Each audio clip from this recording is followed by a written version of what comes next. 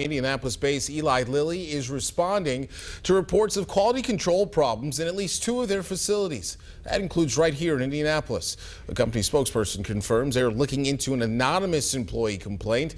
The complaint claims the top official altered documents in order to downplay quality control issues at a facility in New Jersey. They're also responding to a March FDA inspection at an Indianapolis facility that bottles of one of Lilly's COVID-19 antibody treatment drugs.